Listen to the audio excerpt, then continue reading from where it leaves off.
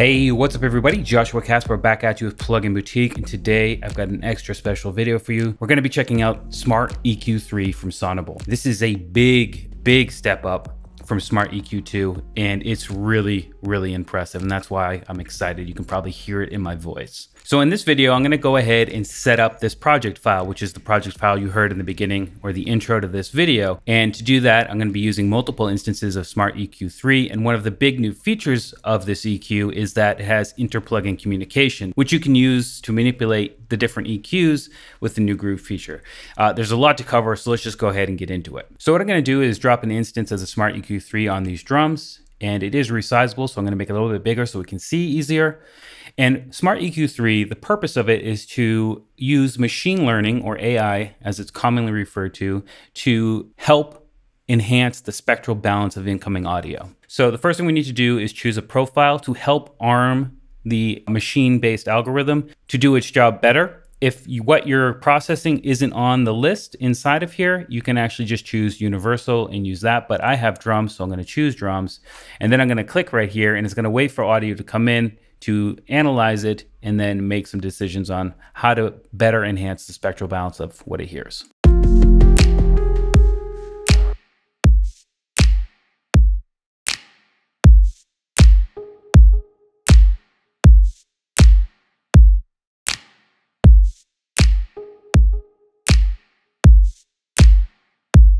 All right, so it already sounds better, and that's awesome. That's what it's meant to do. Now, one of the new features of Smart EQ3 is you can actually have two bands here. So this is a smart filter, and it's a high resolution filter. There are a lot of different points in here, as you can tell, and I can adjust the intensity or the strength. I can invert it if I wanted to, and I can actually roll off this low end if I wanted to as well, or the high end. I have a lot of control, and actually if I'm hovering over here, I can use my mouse wheel.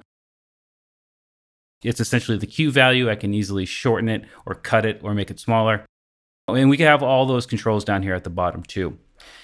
Before moving forward, if I double click anywhere, I can add a regular point, and then I can choose, what type of filter I want, and so on and so forth, and double click to get rid of it. You can have up to 24 of those. So you can use it just like a regular EQ with up to 24 filter points. I'm not going to be doing that right now for this particular one, but what I do want to do is actually split up the Smart EQ filter here. And if I hit this button right here, it will give me two. So I think it's a little bit too heavy on the bass and that kick, because I already have a really big booming bass in this project. So what I'm going to do is, with that second one added, I'm going to pull it down and just reduce the strength of it. And then I'm going to open this one up and leave the strength pretty high. So let's listen to that now.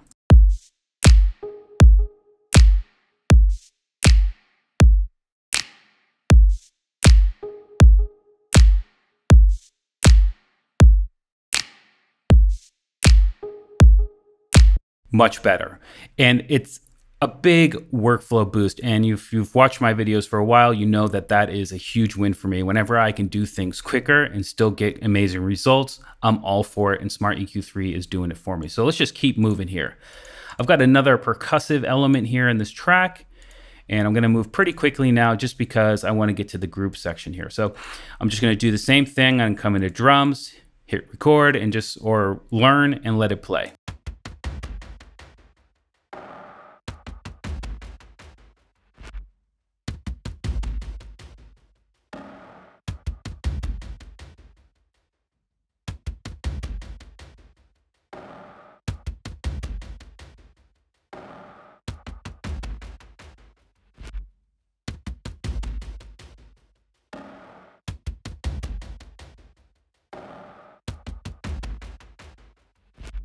Great, let's keep going. And now I have this sort of synthy mess, almost like a bass, but I'm gonna actually run the universal profile on it just because I'm not quite sure what it is. So again, learn.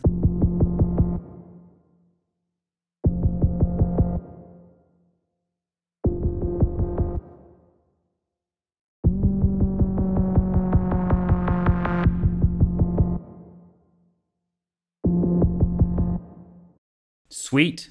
Let's move on to the bass now. massive bass hit there. So I'm going to come in and choose the bass profile.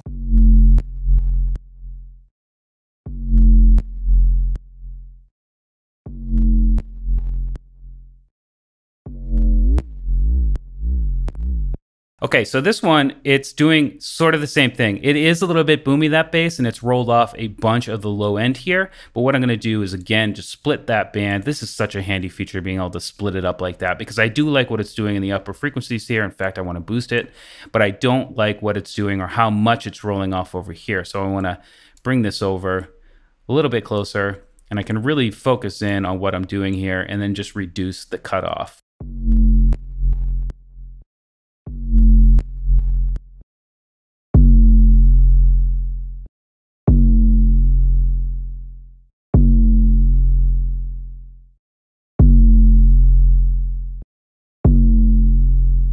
So I'm still getting a big subby hit, but it feels tighter. And again, a couple of clicks, Smart EQ3 did it for me. And then finally, I've got a piano over here. So I'm gonna do the same thing.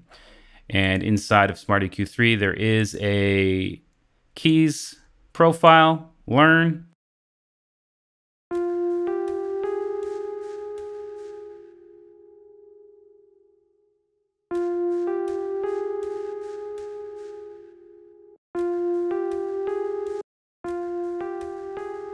Do you hear how it's removed that kind of resonant frequency right around, I don't know, what's this, around 300 hertz here?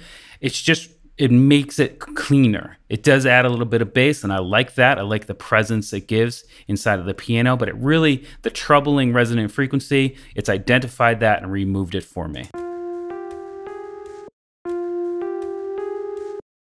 Maybe we can reduce it. And again, if I wanted to, I can come in and, you know, reduce it a little bit more. Again, I'm using my mouse wheel to really crank up that Q value. Oh yeah, night and day. So this is already next level in terms of what the Smart EQ3 is, but they went even further, and they did that with the join group here. So I'm just gonna call it mix, and I'm just gonna create it. And you'll see here that I have the piano here, and I've got 3 different levels, and this is where this element should be in the mix. So if I want it front and center, so things like, you know, your lead guitar or your vocal if you have one, or your lead synth if that's what you're making an EDM instrumental, you want to put that on L1. And what that's going to do is Smart EQ3 is actually going to push that to the front. Now, as I said in the beginning of the video, there's inter-plugin communication, so I can actually pull in the other Smart EQ instances and arrange them inside of here. So I've got my bass hit. That's probably gonna be in the back. I've got that sort of weird synthy sound. I've got that extra percussion, and I've got my drums. So let's see what this sounds like. Oh, probably should unsolo that. I'm gonna make it bigger.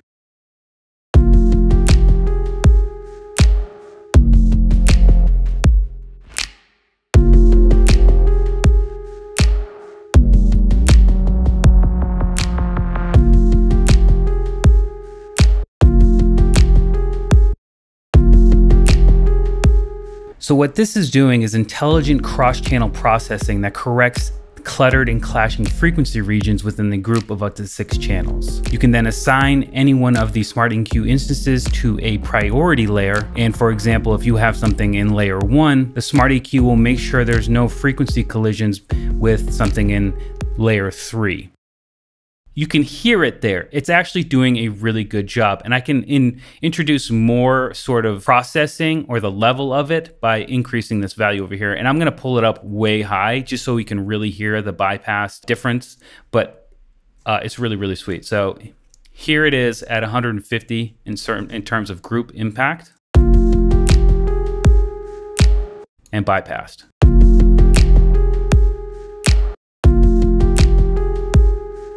Now watch what I can do, and I can actually do this on the fly. I can actually take, say, these drums and move them to the top, take that piano and put it way in the back, and you can really hear the dynamics. And again, I'm gonna leave it at 150 just so you can really hear what's going on. I probably never push it that far because I pretty much have my mix where it should be anywhere or where I want it to be, and this is just further enhancing what I had in my mind.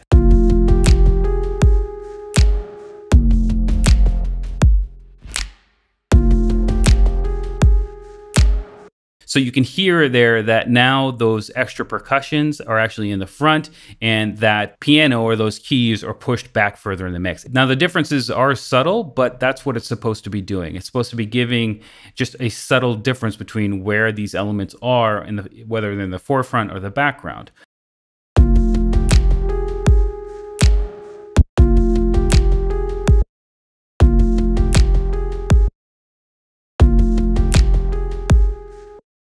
So I'd really want the keys up front. I like that percussion up front too.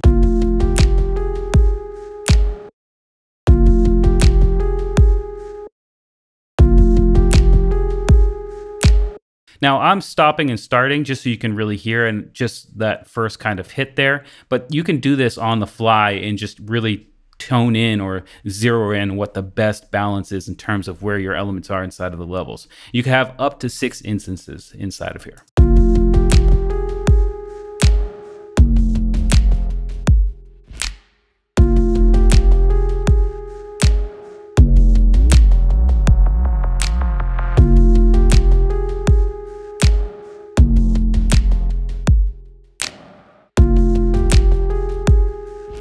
And look, you can even have just 2 levels if you wanted as well. Another cool thing you can do is relearn anything by hitting the button while it's playing, or you can relearn everything right here.